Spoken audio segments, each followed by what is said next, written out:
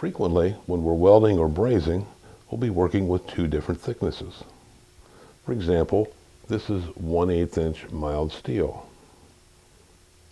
And this is 1/16.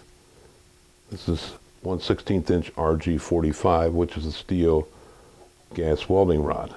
But I'm going to braze it right on there. Now, this is larger, thicker, so it's going to take more heat than the 1/16 inch. If we put the same amount of heat on both of them, by the time it's ready to braze, we'll be burning this one up. Also, this has more mass to it, so it's going to take longer to heat this than it is this 1/16 inch rod. And one of the first things that I do is I'll use the brazing rod here as a shield to shield the 1/16 inch so that it doesn't get as much heat.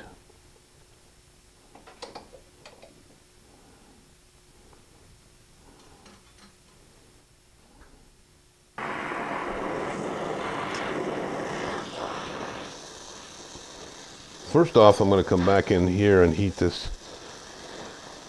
more towards this side, just to get some heat on that 1/8 inch piece. Okay, you can see it there, it's starting to get a little red hot. Okay, it's not going to take any heat to melt anything to heat that 1/16 inch up.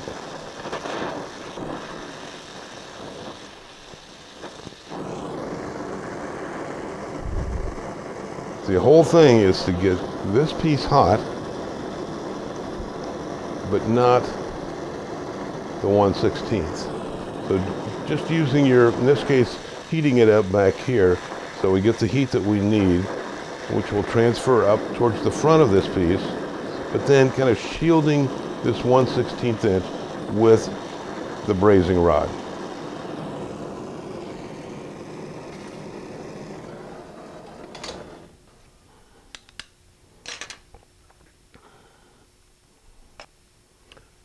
Now this is a piece of 030 wire. This is thinner than a straight pin.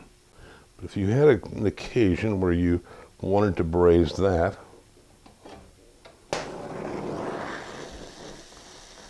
just heat this up.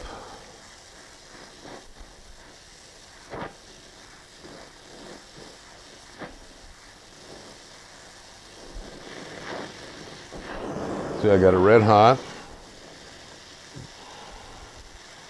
Just gonna get a glob of bronze on there. Put any heat on this wire and it would just burn up immediately. So what I'm gonna do is just get this hot, dip it down in there.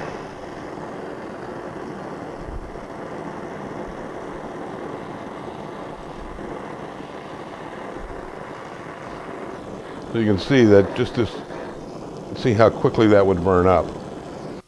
Another example of making sure that your heat is on the heavier piece.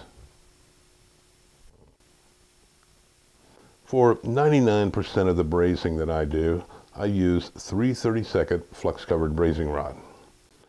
Since I'm using all new material, I scrape most of the flux off.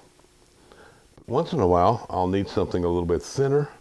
So what I'll do is, as you can see this, put this on the anvil and I've flattened it out because I want to braze these two 1/16 inch rods together.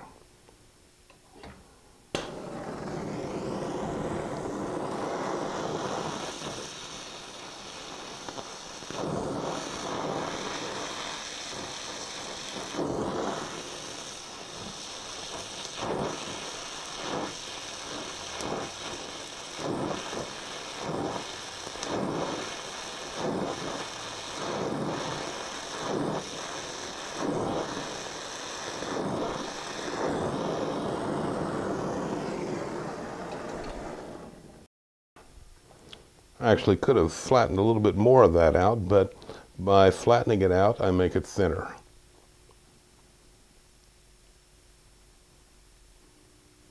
Once this is cleaned up on the wire brush, you can kind of see the finish here. Now ideally I'd like this to be just a little smoother, but when you're working with metal this thin, there's just not a lot of time. You have to get on and get off.